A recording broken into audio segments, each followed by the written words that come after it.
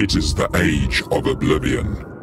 The world has been invaded by a species of unknown origin that has infected the population with some virus, transforming us into zombies. The remaining world scientists formed a secret organization known as the Skulls.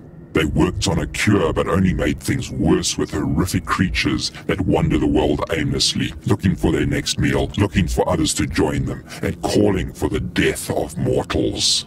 Many of these abominations are still locked up in the secret skull chambers that were used for experimentation. If you come across any of these chambers, I would advise you stay as far away as possible if you want to live.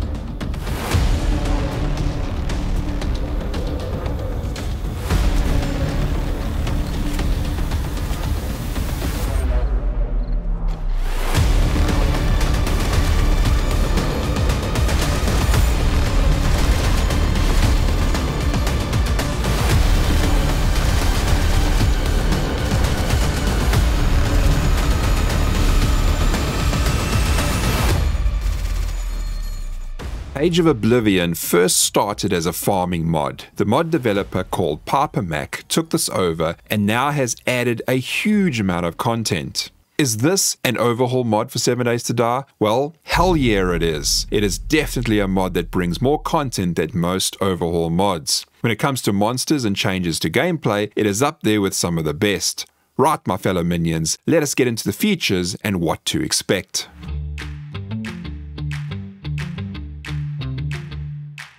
When I started playing on day 1, I was thrown into the desert and immediately decided to make my way to the forest biome. There were so many new creatures, new noises, monsters and different objects and buildings that I was quite relieved once I made it to the friendlier forest biome. However, that was actually short-lived, as I soon found the forest biome had crazy insects, strange noises coming from underground at times, and a dragon that suddenly rocked up and ate me.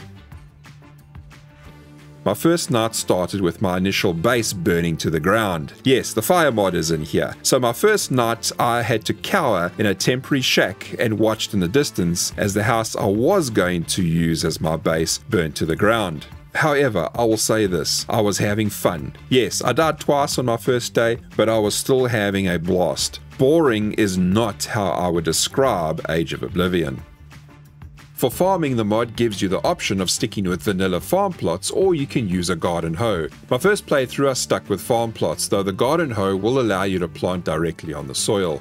Moving to food, the mod blows the competition out of the water with what you can plant. We are talking about different trees, wood-related trees, vegetables, herbs and plants. It also doesn't stop at the point of just harvesting crops and adding them to a single oven or campfire. There are many workstations and add-on tools or mods that can upgrade various stations, such as a churn for cheese and cream and butter. A KitchenAid, or as it is called KitchenAid in the mod, for making sugar. There is sugarcane in this mod. Kneading dough and making sauces, pasta, oils and mixing vegetables. A brewing station for milk and alcohol. The cooking options are also extremely numerous. There is a deep fryer, various gas ovens, a smoker and a pizza oven. Most of these are unique as well, so a smoker you can have that for smoked fish, chicken, sausage or ham, while a pizza oven is, well, that's for pizza. You can also craft a Weber grill, which is exclusively for barbecued chicken legs, pork ribs, beef chili or spicy hot wings, just to name a few. So this mod has a massive selection of food crafting, certainly much more than most mods. If you want immersion in the area of cooking, baking and grilling, then Age of Oblivion is your best friend.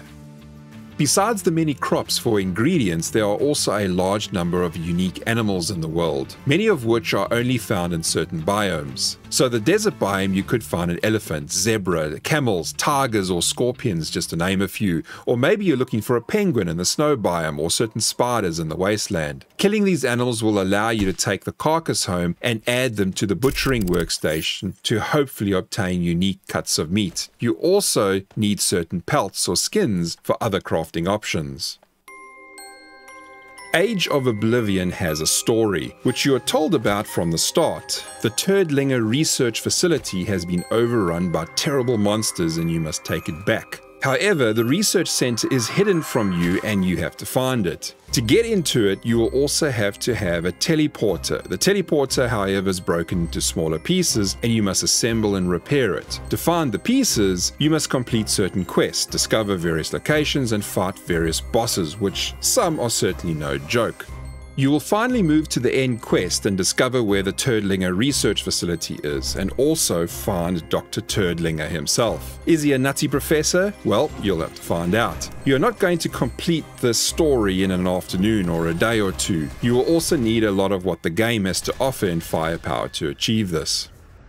Age of Oblivion does not overhaul skills that much, so if you're used to vanilla, then you will already be used to what the mod has to offer in the area of perception, strength, fortitude, agility, and intellect. Even though this mod doesn't do much in the overhaul of skills, it does provide one tab that is very important. You must put skill points into this tree, as without certain ones, you will struggle to advance in the game. Besides important crafting upgrades, this tree makes huge changes to your health, stamina, salvaging, and harvesting abilities.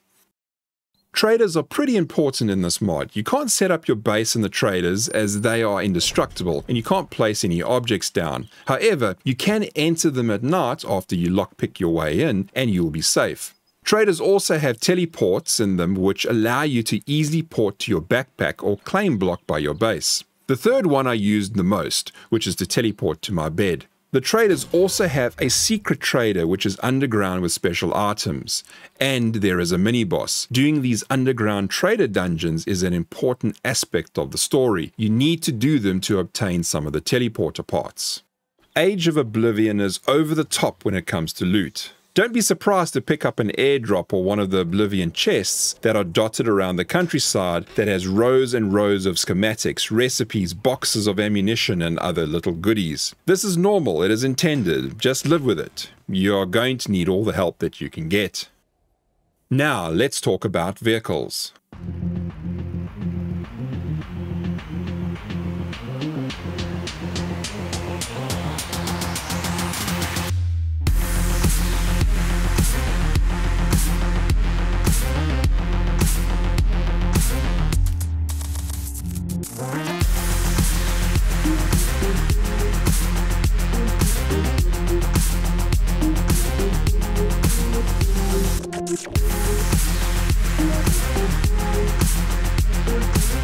In Age of Oblivion, it is quite different from most mods. You don't craft vehicles. Now, don't get me wrong, you do have vanilla vehicles like the bicycle, motorbike, gyrocopter that you can still craft. However, with a bit of exploring, you can obtain some basic transport if you know how. Of course, wait for my beginner's guide for some tips on that. The bottom line is that there are many recoverable vehicles dotted around the map, and these are not craftable. From a DeLorean or a Tiger Jeep with a mounted minigun that fires ammo from your inventory, various helicopters, muscle cars, motorbikes, hoverbikes, and even a Batmobile.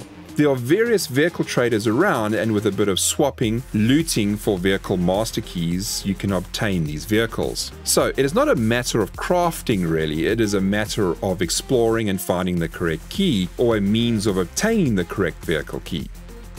Along with many vehicles dotted around the map, there are also many Hirable Guards that you will come across. These guards function by spending some money on them and they will join you in your adventures. There are melee and range guards which you can hire. They also work as an additional inventory so you can dump your items and other things and retrieve them later. Even pets can be hired. Bring the correct items or possibly food and the pets will join you, like maybe some carrots for a horse. They will then follow you around and obey your commands. The ones that I've tamed don't generally fight. I haven't ever had them fight, so I don't think this is a possibility. They follow you around and you can use them for storage. All around the map you will notice these strange trees. Now, don't get mixed up with the death tree. That is a different tree and I'll chat about that in my beginner's guide. All around the world in various biomes you are going to see these particular trees. One of them is a boss spawner and the other is a locked treasure totem. One spawns a boss from a boss key and the other spawns some loot that you can go inside and collect. The boss spawner tree does exactly that. It spawns a mini boss that you must fight. With these bosses, you're hoping to get skull tokens. Skull tokens are dropped in loot while you play the game and when you fight these bosses. With skull tokens, you can trade them with special vendors for very powerful weapons, special potions, vehicles, and items. These items will put you way ahead of your enemies. Are they OP'd? Yes, definitely. Some of them are pretty OP'd, but don't expect your major bosses to be weak, so they will come in handy. The weapons in this mod are mainly separated into two groups. The normal vanilla weapons that we are all used to, and then the special weapons I mentioned that are obtained through skull tokens. Weapons like these are, for example, the shotgun, which is called boomstick, or the chain gun. My personal favorite was the chain gun. The chain gun empties your pockets of 7.62mm ammo in no time. However, 80% of monsters will vanish in under 2 seconds, but the gun is excellent for your bosses. But don't expect them to be a walkover. The fire mod is popping up all over the place these days, and as mentioned at the start, Age of Oblivion is no exception. I actually didn't know it was in the mod until a zombie stepped on a mine in my temporary base on day 1, and it burnt down. Is this a welcome feature? Well, I certainly like it. I think it brings a new aspect to 7 Days to Die and forces you to compensate for it. Coming up with new strategies while exploring is often fun and I enjoyed this challenge. It also pushes me to upgrade my base, as you never want to leave your base as wood. That is a sure way to end up in disaster. Cloning is potentially a big part of this mod. Making clones of monsters, zombies and animals can be pretty fun, and Pipermac has spent a lot of time and effort to make cloning a major feature of Age of Oblivion. However, cloning is not essential. It's not something that you must use, but you can use it if you wish to. From the start of the game, you can begin with your own form of cloning, and it is part of your opening quests. This also includes animal guards and pet cloning chambers. Cloning animals like cows and chickens is a way to obtain milk and eggs, so you can potentially create zombie guards that will fight for you, just like bandits that you can hire. Exploration in 7 Days to Die mods is important. However, in Age of Oblivion, it is essential. To make sure you progress and have the correct experience, it is also recommended to use the maps that Pipermac provides. You can use the random world generator, but it is highly recommended to use the 8K and especially the 10K map that he has provided. Some very interesting POIs on the map, and my most favorite are the tower bases and the lakes. I essentially set up my main base in one of these and created a farm on the roof. It is important to get out there and explore, looking for various PRs, especially those that are required for the story. All that exploring for loot is also supported by a massive inventory and a 15-slot hotbar. In the early game and mid-game, I must admit, I filled that baby up very often and ended up guzzling steroids every now and then just to be able to get home. Bring all that loot home to your base and use it to create many items and things from various crafting stations. Storage broadcasting is also built into the mod, which makes containers an extension of your inventory, so that you can use that to make crafting easier if you wish to.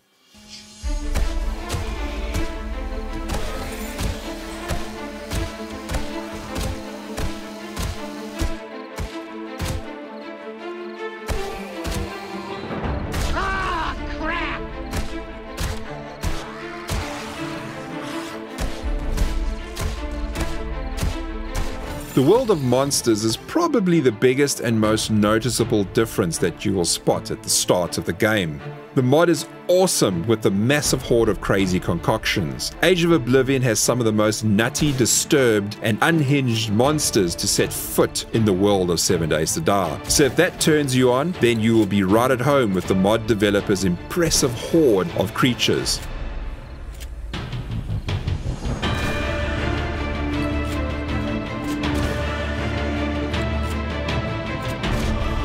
There are so many unique monsters at times, you tend to see more of these than the vanilla 7 Days to Die zombies.